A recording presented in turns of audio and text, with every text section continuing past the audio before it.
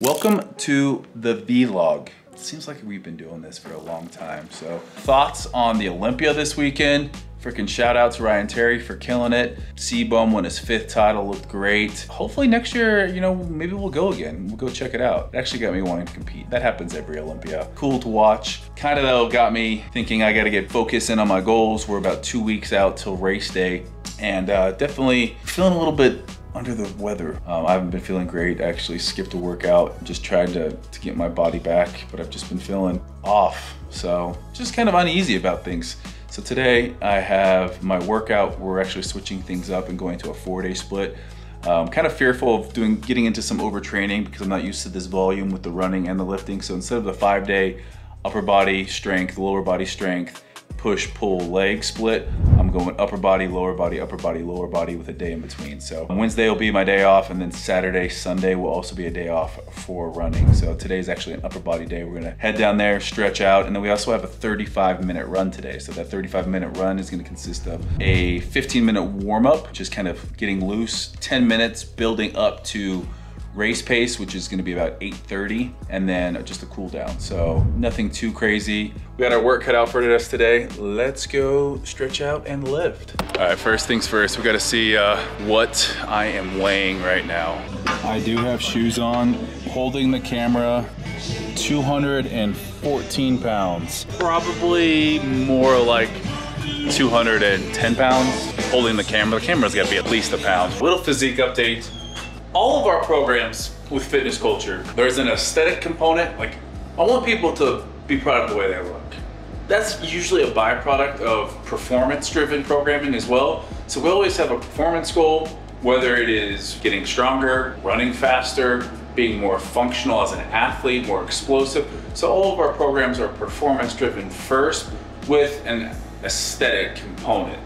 And then also the third kind of thing I would say all of our programs have or consist of is the longevity factor, which means mobility, stretching, trying to deload weeks, making sure that we're not overtraining, and that's just being smart with everything that we do. So that being said, I'm interested. I've been focusing on so much performance. I want to see how I'm doing from an aesthetic point of view, and this is going to come down to a lot of nutrition, but let's see what I'm looking like. Feeling, well, skinny, but I would say fairly lean. Obviously, this is no pump, so as we go get a workout in, hopefully the carbs I've had this morning, which was banana sourdough toast, so not a ton, probably about 45 grams of carbs, but definitely have not been eating enough. I'm a chronic under eater, so that's one of the goals this week, is to stay on top of, because a lot of I think the run down and not being able to recover has to do with not eating enough. So I'm feeling good about, you know, where I'm at body fat wise, but I'd like to keep some muscle. I feel like I'm a little bit flat. So maybe as we work out, it'll be a little bit better, but being flat can also mean not having enough sodium, being a little bit dehydrated. So when you don't have a good pump during the workout, it's usually lack of sleep, lack of intensity, lack of nutrition, or lack of hydration / sodium. So if you're having bad workouts, maybe start looking at one of those first. All right, upper body day. Not gonna lie, lower body is pretty beat up, so we're gonna be warming up. I always like to do something to just get heart rate elevated. Little jump rope. Oh, it's been a minute since I've done double unders. I do feel like jumping rope is probably one of the most underrated cardio activities. Just don't do it on the turf.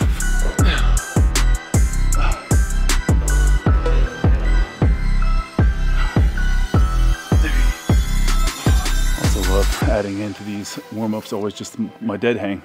Love a dead hang. How long do you dead hang for? That was 2 minutes. 2 minutes is a long ass dead hang. 2 minutes? So I have you beat too. She said she did 220. I did. I would be really impressed to see it in person. 2 minutes is a long ass time though. 220, let's see what we got. I usually do a little bit of this. No, you gotta zone out. I like just a little scapular retraction action in there. And all you can do is a couple of hollow holds. Damn, not even a minute yet. Oh yeah. Oh, 30 more seconds. Shoulder health all around. I feel like hanging is one of the best things you can do. Just, you can feel all those little, where you're tight in your lats, rotator cuffs, just straightens you out. Med ball slams.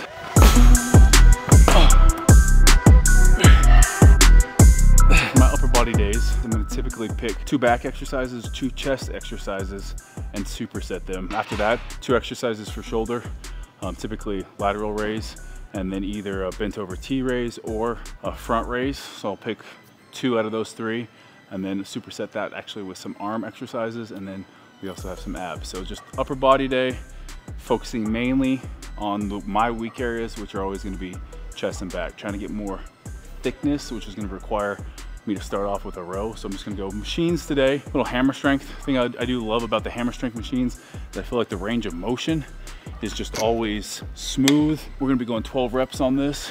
If I go wide, I target more of the upper back. When I get close grip, and I feel like my elbows again are just pulling in tight, I'm working more back thickness here, especially in that mid back area. So 1, 2, 3. An incline Hammersmith chest press. We all know we need more chest. If you're like me, I always want to get wide on these. I like to actually bring my lower back off the pad. I just feel like this, a little bit too much anterior delt. So if I can kind of get set up off the pad, then I can tuck those elbows. And from there, I feel like I get more of a true incline rather than more of like a shoulders at the first part of the movement.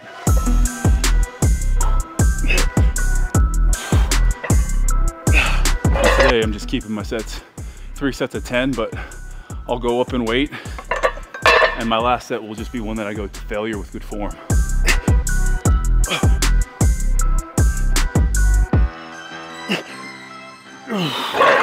I don't know if I got a little cold bug, a little coronavirus, I don't know. Just fatiguing so fast, muscular, just fatiguing. All right, next up, we got our cable crossovers for pec. Coming down to a supinated squeeze here. I just get better little chest activation, and there's actually been studies done that show reverse bench, you get more chest activation, but I just always feel it. If I start out in this position and then end in that supinated position, I feel like I get a much better squeeze in the chest. So I have 3 sets here, 12 reps, superset with a behind the neck lat pull down. Less of a compound movement than what we did with our incline press. With back, I always try to get a pull down and a row. A little behind the neck. I'll always go fairly wide when I go behind the neck, and then just try to keep a constant row. Like I'm not gonna try to swing and jerk. It'll be a little bit of a movement, but it won't be a ton of momentum.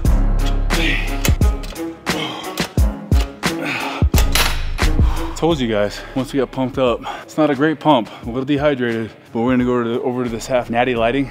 We're just gonna compare it to that footage I got earlier.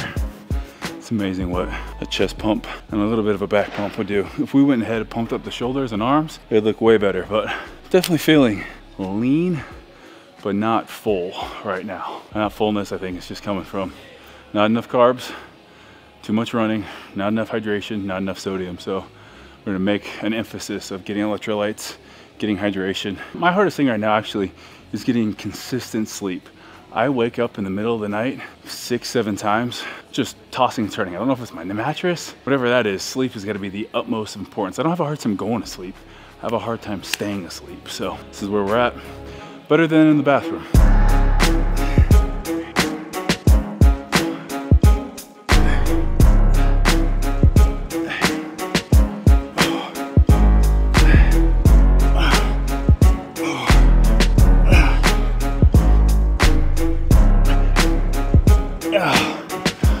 Out today, thinking about one of the guys that got me into bodybuilding, actually the guy that first coached me. Craig Toth was his name, otherwise AKA Armzilla here. Biggest arms of any natural bodybuilder I've ever seen, like 21-inch arms, just freaky. He had a leg amputation a couple years ago and then had a bacterial infection that he fought through and then ended up taking his life.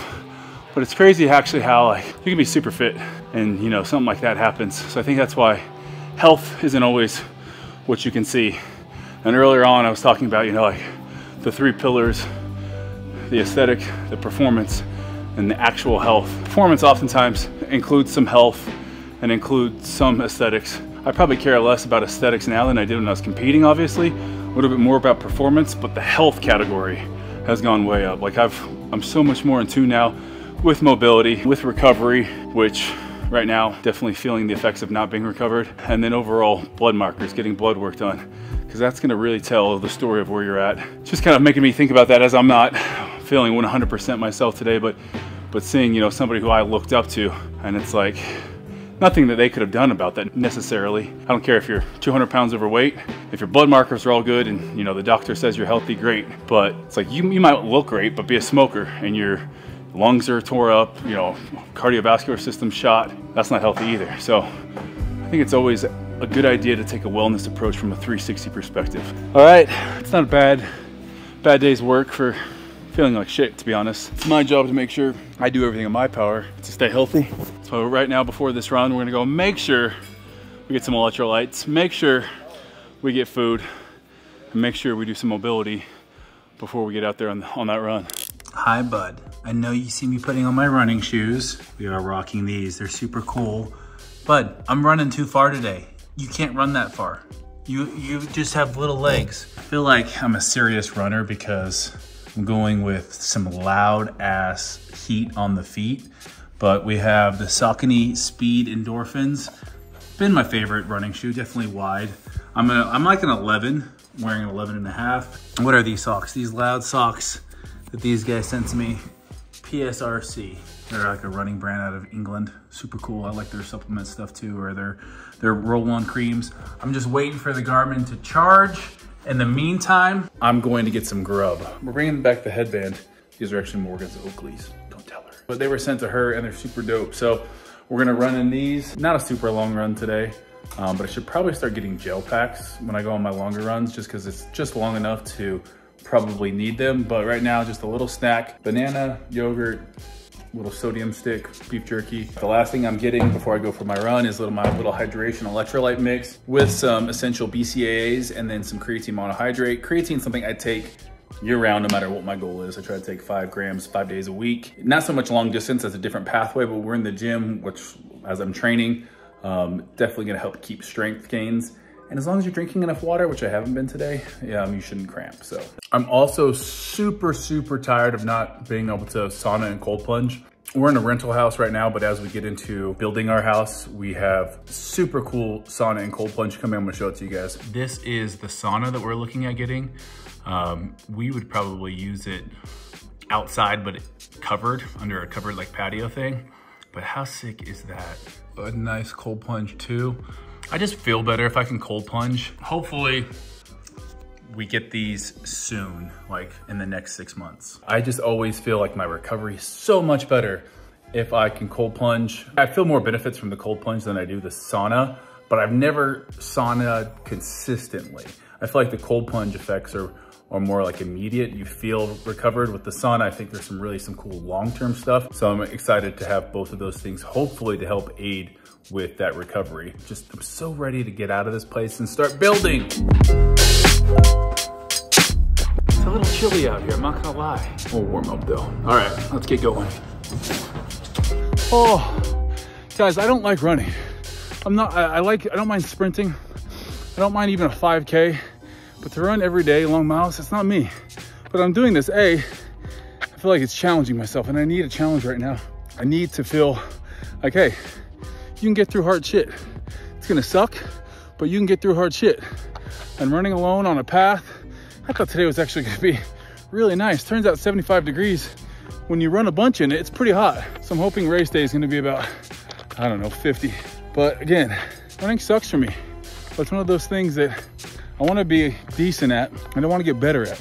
That's the name of the game for me, is being bad at something, getting better at it. I know I've alluded to this or I've talked about it a lot, but coming back into the US, putting on things on hold for a long time, businesses, gym, everything, social media. I feel like it's kind of, it was on autopilot, and you can't be putting shit on autopilot and expect to be happy with it. So everything in my life right now, it's in growth mode, it's in build mode. And one of the ways I'm trying to attack it is by getting mentally stronger. And that's doing shit like this. Good morning. Hi. You feel so tall. Imagine if you're this tall. It'd be awesome. I'd actually probably be in the NBA or in the NFL as a tight end. Golf room. You make me look small and I'm not small. I mean, you're kind of small. I'm not small, I'm average. This is the golf room. All of Steven's shoes and my shoes. Golf clubs, golf bags, putting setup thing. Peloton. Steven is doing a Peloton workout this morning. Just getting an hour Hour of work basically to flush out lactic acid in the legs. Also to give the knees a break. So just jumping on the Peloton. It's been a while. I'm paying for a Peloton subscription for way too long to not use this thing. So got an hour, trying to keep heart rate right now about 110.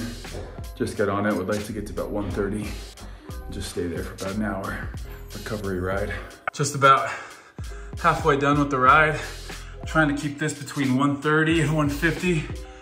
The output heart rate between 130 and 140. Just kind of flush things out. Right now we're almost 8 miles, almost 30 minutes into the ride. I got a full hour. All right, this is that time of the video that we go over last week's comments. Here goes nothing. Last week's video was us in Mexico. A lot of good comments on these. Steve, been following for years. It's funny to find that we're both trying to do a half marathon while weight training. What program are you following for the half marathon? I'm doing the HEAT program that's just modified with some more long distance runs. Just kind of following a training routine running wise that a friend who does some triathlons and Ironmans does for his half marathon clients. My man, bringing back motivation in 2023. You'll feel less beat up on terrain. Road running is tough on the body. Alcohol, dehydrating. Stay dry while you train and continues to sip on non-alcoholic beverages to keep tissue supple. All right. Also yoga, the perfect way to stretch and strengthen without lifting heavy and building excess muscles. This is from Kelly Hogan. Strength training should be limited to dynamic movement that focuses on the core. I'm gonna disagree with that a little bit. I think you still need to do some strength training throughout it. Otherwise, like, you definitely don't need to be doing bodybuilding, but strength training. Pay attention to shoe-induced aches and pains and get your gait evaluated. I did all that. I'm loving my Saucony Speed Endorphins, the ones I got there. I've never run on treadmills because they always slip and make me feel like I'm about to die. Treadmill running sucks.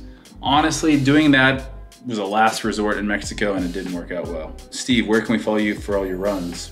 I actually haven't been really logging them. I guess my Garmin tracks them, but I don't have Strava or anything. Steve telling me he was scubby makes me feel really bad. Scubby's a thing that is very subjective from person to person. Heck yeah, brother, keep after it. When's the collab with Nick Bear? Funny you guys should say that. Nick's podcast manager, I wanna say, reached out to me. So we're gonna have to get down there and do a collab with him. Not sure when, I know he's got a race coming up, but I would love to get down there. Seems like a great guy. So yeah, hopefully we could do that in the next 3 months or so, but thanks for continuing to watch these. Next week, we're gonna probably stick more to not just running, but also some bike workouts because the knee is banged up. It's just my right knee, and I feel like I kind of overextend it on some of my runs. I don't know why. So it's just like my meniscus and the back of my knee end up hurting. So gonna have to pay attention to that, but I like what the bike is doing. So we'll probably do some more of that, and then probably just a recovery week before we do our half marathon. So appreciate you guys watching. We'll see you next time.